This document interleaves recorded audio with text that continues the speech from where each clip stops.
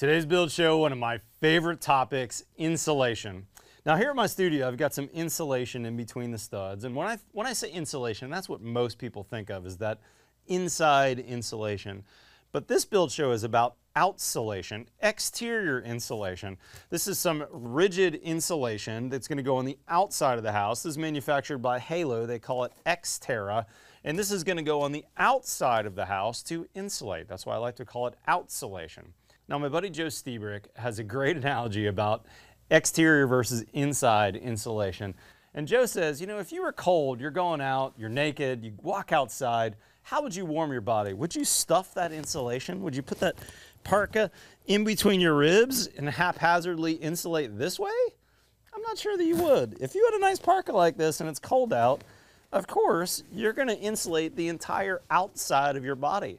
You're going to put that outsolation on. Ah, much better. So now when I go outside, I zip up my jacket, I'm nice and warm. I've got a continuous blanket of insulation on the outside of my body.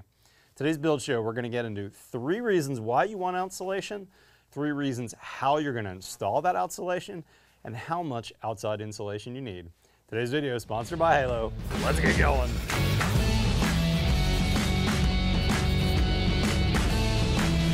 Okay, y'all, first, when we talk about outsolation, let's talk about why we need it. If you're watching this and you're in North America, by the way, you should double check which climate zone you're on, because one of the big reasons why you're gonna wanna consider outsolation is because you might be forced to.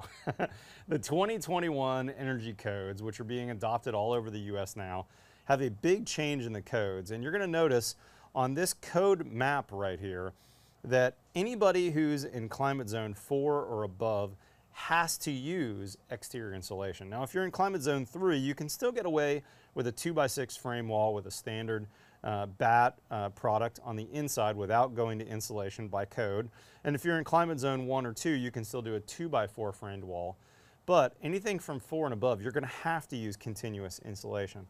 Now, it's interesting to see on here that in climate zone 4, you could actually go up to an R30 wall. I've actually never seen an R30 interior batt before, but they probably do make it.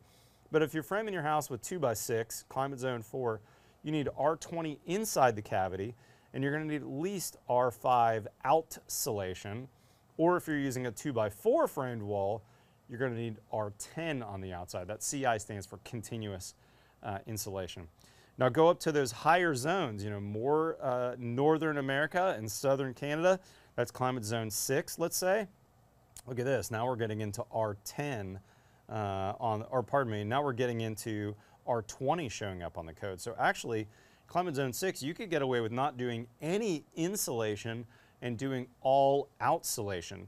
R20 on the outside would qualify as a code approved house. Get up to that 7 and 8 zone, and you've got 5 and 10. So in other words, codes are changing, and you're gonna have to, more than likely, start doing inside insulation before long. Now, that code isn't changing today. Let's be honest here. This is not the sky is falling. Here's a slide that Halo gave me, projected adoption of 2024, in 2024 of the 21 IRC. Look at your state on here. Some states don't require any codes currently, but that doesn't mean that you wouldn't necessarily have to follow this code. For instance, Texas on this map is still under the 2018 codes, but guess what? I'm in the city of Austin that adopts its own codes that are above that. So even though the state is on the 2018 codes, I have a higher mandate, and in fact, I have an exterior insulation mandate all the way down here in Texas. The same is true in Colorado. I was just there this past week. Even though it's showing the state hasn't adopted a code, local jurisdictions have, and a lot of jurisdictions have very, very restrictive codes. So my point is, if you're not currently required to use exterior insulation, that's coming soon to a town near you. Okay, reason number 2 for why exterior insulation: risk mitigation for both you as the builder and for your clients. Let's talk about condensation. This is a real and true risk in especially the northern climates. Here's a good kind of real world example. Here's some images of a window on the outside of a building. That's where windows go, right? that has some condensation forming on the window. We've all seen this, whether you're in Texas, I've seen it, or you're in Minnesota. Everyone's seen this at some point in their life. And what's happening here? This is an aluminum window, non-thermally broken. The aluminum's cold from the outside. That cold is transferring in. It has a thermal bridge. The aluminum is bringing the cold in. And then there's a surface on that aluminum that's cold enough that condensation is forming. If it gets cold enough, that can form in other places too. This actually happened this past winter. I grabbed this from Reddit. Check out the outside temperature in Chicago. I want to say that it was -11 Chicago when this was taken, and somebody posted it on Reddit. Look at the crazy frost on the inside of the wall. Also interesting to see where it's happening. It's happening on the corner. Most likely this was a 3-stud corner, no insulation on that corner. The cold was migrating through probably a 2x4 wall, let's say, that was just R4 because of the studs only. And now you've got frost happening on the inside of the house. You've got condensation that was cold enough to actually become frost. So that could have been condensation, but instead it even got colder and it turned into frost. The problem with that is when it warms up, it's going to melt, and now we're going to have potentially sheetrock damage.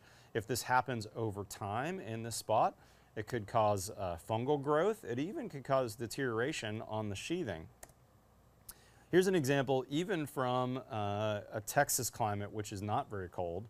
This is this past December when during the day when I took the screenshot, it was 28 degrees. The overnight low was 13. Pretty cold for us Texans. I know you northern people are laughing at us here, but that's cold for us. The inside of my house, though, I took a quick screenshot here. 37% relative humidity inside my house that day in 72 degrees. So a pretty warm house, but really relatively low humidity, right? I always think of 40 is about as low as my dehumidifier is going to get my humidity, and that's about as low as I want to be in my house.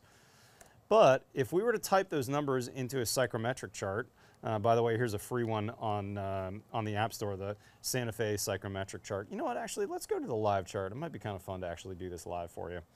So let's see, the temperature was 72 inside my house. The relative humidity was 37%. That means the dew point inside my house was 44 degrees. So any surface that's 44 degrees or colder is going to have condensation on it. That could be on my ice cold glass. If I've got a glass of water in my house, even in the winter when it's dry out, that glass is going to have condensation in my house because that glass is going to keep the water at 32 degrees. The dew point is lower than 44, which means I'm going to see condensation. I also saw some condensation on some of my double pane windows on this particular day. Now what happens though if my humidity is actually raised in my house? Let's say I don't use my bath fans. I have multiple children in the house. I have 6 dogs. My humidity inside the house goes up a little bit. Check what happens to my dew point now. Now the dew point in my house, if I was 57% relative humidity at 72 on the thermostat, now my dew point's 56. Now let's translate back to our walls. The back side of my sheathing, what's behind that insulation, my inside insulation, let's say, if that sheathing's cold, I could easily have a surface that's 56 degrees. I could easily have a surface that's 40 degrees. What was the dew point when it was 37? 44 degrees. If air were to leak into that cavity or leak out of that cavity, let's say, from my humid house to the outside, it's very likely there could be a surface that could be 44 degrees. So by adding exterior insulation to your house, what are you going to do? You're going to warm up that sheathing on the outside of your house, which means that if you do have any air leakage inside or out, now there's not a cold surface to find condensation. That's going to reduce the chance of fungal growth. That's going to make sure that your walls stay dry on the inside.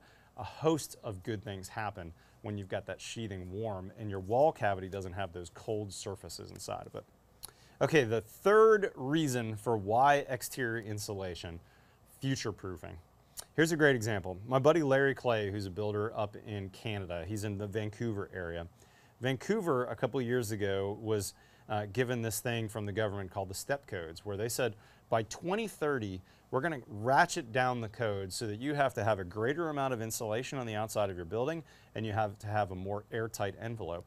And so Larry that I met with, this is a guy I met in 2019, said to me, hey Matt, you know what I'm doing now, 10 years ahead of this code, is I'm telling my clients, hey, if you want to meet 2030 codes, here's a package, here's how much it costs, I can add this much exterior insulation, I can go to this higher package on my windows and my air tightness, and guess what? He found that like 95% of his clients were like, absolutely, I would definitely pay that to be future-proofed. So that now he goes to his clients and says, hey, I'm gonna build you this house in 2023, but guess what? It'll meet codes even in 2030 when the codes ratchet down to this really low level. That's a big deal for homeowners. They would love to be able to think, oh gosh, if I had to sell this and move for my job to Chicago in 5 years, I know that I could resell this house as a new house because it would be meeting current codes. That's a really big deal. The other thing about future proofing is I think that there's so much change happening in the world, there's so much weird weather happening, that this is going to future proof you for that as well. Think about what happened in Texas when we had that crazy ice storm in 2021. Here's a couple images from my house, and check out what we were doing on the streets because we're not used to having snowfall in Texas. But what else happens when it gets really cold outside in Texas? Builders weren't used to building with exterior insulation, and I got this video from a buddy. This is a multi-million-dollar house in a really expensive part of town. It was really cold for a couple of days, and in fact we lost power in a few places of town for a couple days. Check out what was happening in here. I mean, this is a really ugly video to get as a builder. Think about getting that video from your client and how much your heart would sink. Now that what we're looking at there was probably a burst pipe in an exterior wall or an exterior ceiling.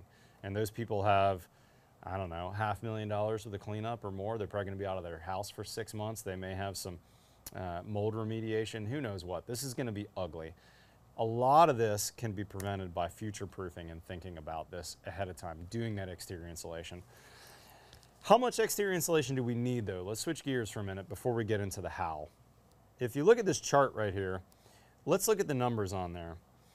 Even in climate zone 1, 2, and 3, there's an exterior number right there, which is R10.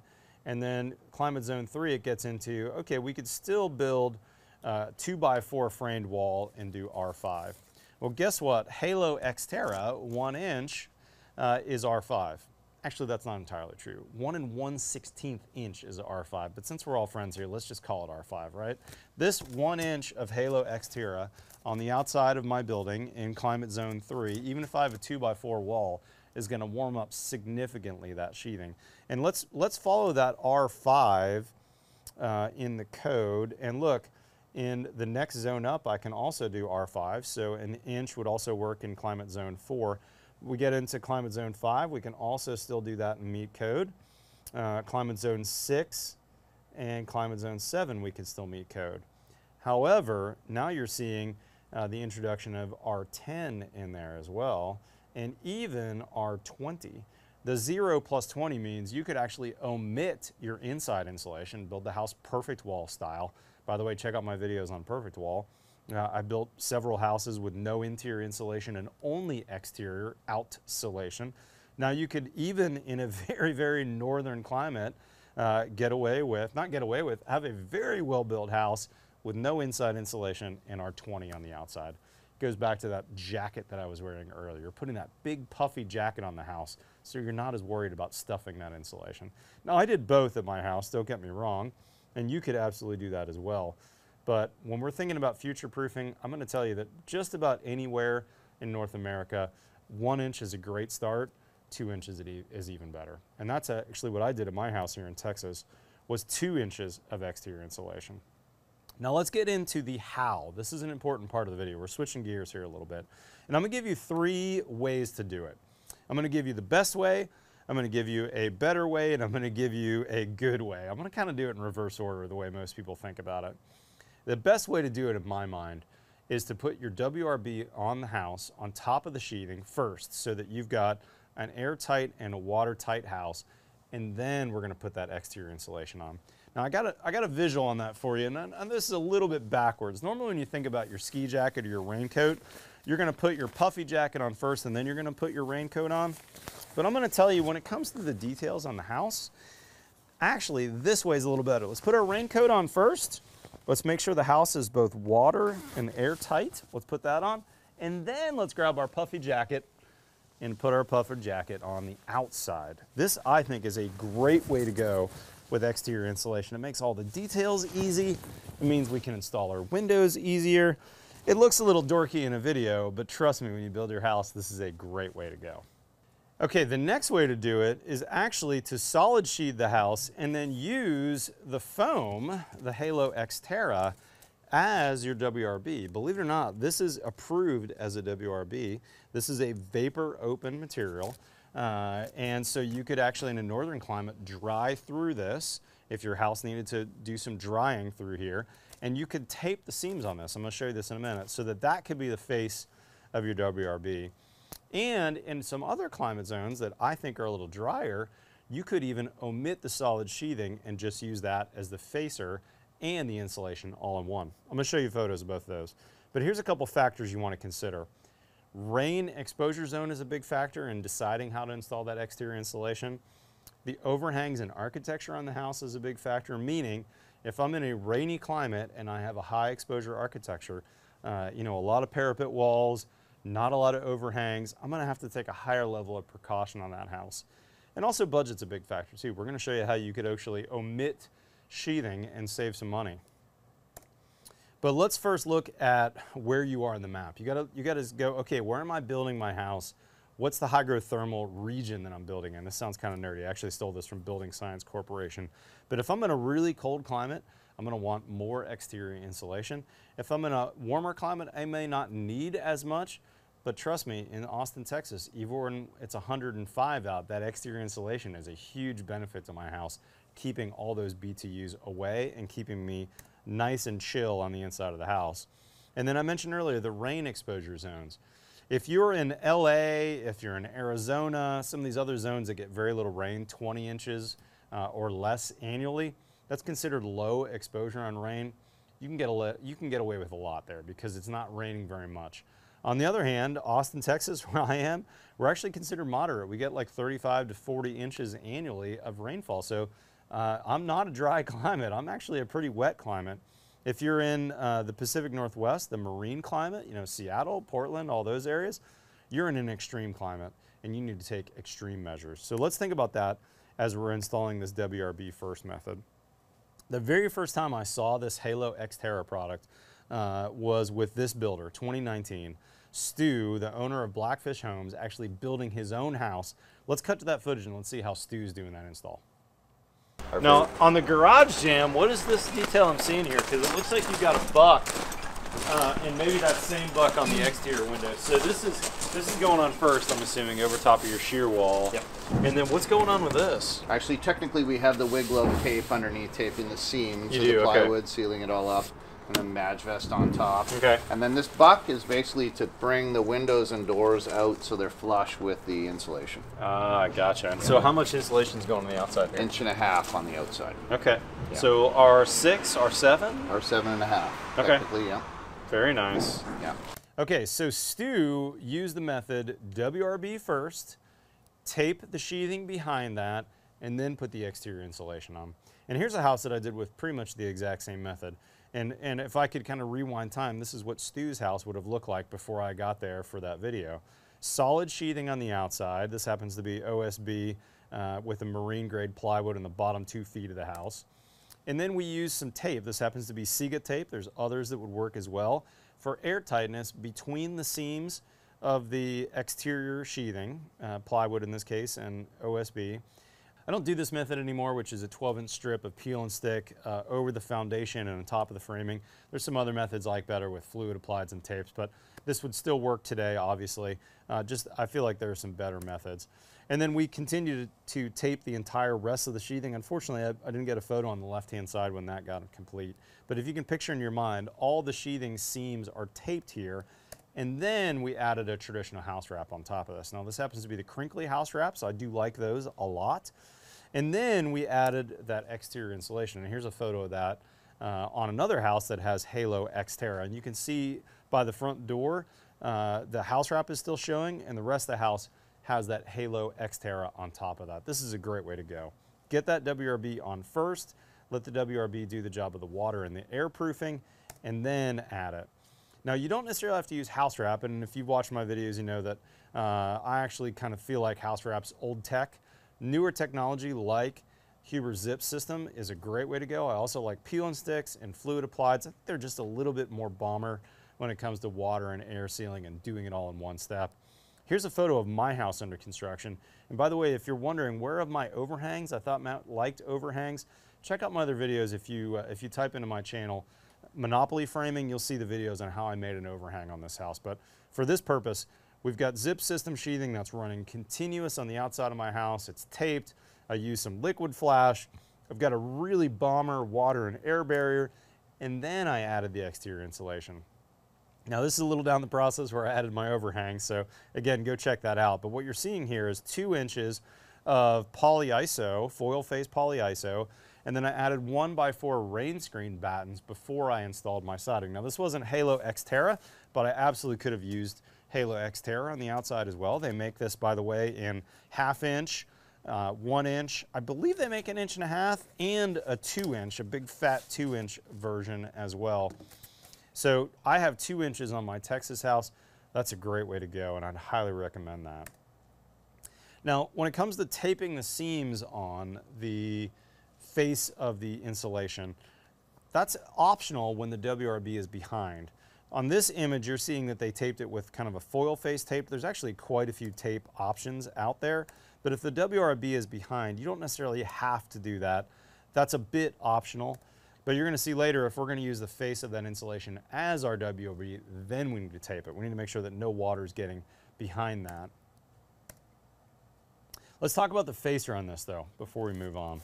It's probably gonna be a little hard to tell in the studio here, but this image shows you there's actually some perforations on the face of this facer, the face of the facer. And what's happening here is the insulation itself, this GPS foam, graphite polystyrene, is vapor open. It's not a vapor barrier. Vapor can travel through it. And so they've perforated the face as well so that vapor can transfer through that facer. When we tape those seams, it's going to be watertight but vapor open. I don't know if I mentioned this earlier, by the way. You notice that this is kind of gray in color. This is GPS foam, graphite polystyrene. You've seen other foams that are white that kind of look like this. That's different. That's EPS foam. This GPS foam has a couple big benefits. Number one, it has a higher R value, about, if I remember correctly from the website, 18% higher R value than EPS foam. And because the graphite is embedded in between those beads as well, it actually has a better long-term thermal resistance. It's not going to drift or change its R value. They have a warranty that says actually this R value is going to stay consistent over time. A couple other things I like about it while we're switching gears to talk about it real quick. They don't use a lot of water in the process, so it's a pretty clean process to manufacture this. And by the way, it has a very low global warming potential compared to other types of foam on the marketplace. So you can feel good about using this on your jobs. But let's switch gears and talk now about another type of install, which is using the face of the Halo Exterra as your WRB. In other words, you're going to install this right over some solid sheathing, but this face here is going to be your water barrier, your weather resistive barrier. And that's what these images are showing you here, where they've taped it. There's 2 different tapes that you're seeing in these photos. You're seeing some red tape on that last one. You're seeing a kind of foil face tape here. But here's a full list. In fact, there's a ton of options available for taping. And oh, by the way, this is a good point to tell you. Let me pull out of my PowerPoint here.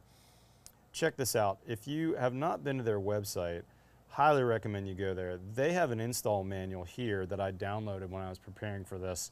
I was blown away. This is almost 50 pages long. Some of the best graphics, some of the best information I've ever seen by far from any manufacturer. This is a really fantastic installation guide with just some really great details. So I'd highly recommend you download this from their website, which is buildwithhalo.com. Okay, so back to the presentation and finishing up here. What you're seeing here is just more images of using that WRB as the face. And then you're going to also notice that some of these builders, like this guy in particular, also doing a really good job of putting a ventilation strip on the outside, a rain screen on both the walls and the roof. Best practice, absolutely love it. I'm not sure which builder this was, but big kudos to those guys for doing a fantastic build. Really, really good stuff. Okay, the last install that I want to mention here is this one. This is going to be your least cost method of getting that exterior insulation. And what you're seeing here is this is in the inside looking towards the outside. And they've got Halo Exterra on the outside, but see that flash of metal on a diagonal here? Let me point that out to you in case you're wondering what I'm talking about. That flash of metal you're seeing right here, that's called lead embracing. Simpson makes it. I'm sure there's probably some other manufacturers. I bet MyTech makes one as well. And all the framer has to do is kerf the back of that wall and let that in. That's why they call it a lead embracing. They're actually putting it in. It's kind of T-shaped. And then there's a specific nailing pattern. And what that's going to do is it's going to add structural rigidity to that wall without having to go to structural sheathing. Maybe not as big a deal today as we publish this video. Lumber prices have come back down. A year ago at this point when I'm making this video, we saw some sheathing prices, you know, standard 4x8 OSB 7/16, upwards of $50+ a sheet. Zip system sheathing at like 60 or 70. That was a time that a lot of builders decided to go to lead embracing. There are other methods besides this metal one here as well. You could use a 1x4, but you're going to need to talk to your engineer about your shear values, your loads, where your house is, all those things. But that's definitely an option for you. And I would say that this is an option if you're in a climate zone that's getting 20 inches of less or rain, where you don't have giant amount of rain. Like if you're building a house in LA or Arizona or those climates that are getting 20 inches or less, this is a terrific option. You'll also notice the architecture on this house lended itself really well to this. If you look at this image right here, what are you seeing right here? Above the top plate, there's all that light coming in. You can tell this house, number one, is a one-story house, and number two, has a big overhang. It looks to me like that's at least a 2-foot overhang on the outside of the house. That's a perfect candidate. If I'm building a one-story ranch house with a 2-foot hip roof, or pardon me, a 2-foot overhang with a hip roof, that means I got a giant umbrella over the house. So even if I had a higher amount of rain, these walls are never gonna get wet. Put some gutters on there, and now even the base of this wall, never gonna see any water. And that's what we wanna see. We also wanna make sure that our foundation is at least 8 inches above grade, so that now we've given those walls everything they need to stay dry. If you do that, you could even go to this same method, I would say, in climate zones that are considered moderate, 20 to 40 inches of rain a year. One thing I didn't mention earlier is in some of the images, you're gonna see some Halo Exterra with the white facer, like this big one I have here. Other times you're gonna see it with a silver facer. That's gonna change depending on where you are. If you're in the States, you're gonna typically see the white one sold. If you're in Canada, you're gonna typically see the kind of silver face sold, but that's gonna vary by region. Same product, same thicknesses, same R values, just a slightly different facer. Also forgot to mention, Halo makes a bunch of other rigid foam insulations as well. So this video was about Exterra, which is obviously their exterior insulation. They also make Interra, which you guessed it, that's the inside insulation. I've seen this a lot used for basement insulation on the inside walls. And then they make Subterra, which is for outside of the foundation. So this is a below grade type of insulation to be used outside the foundation.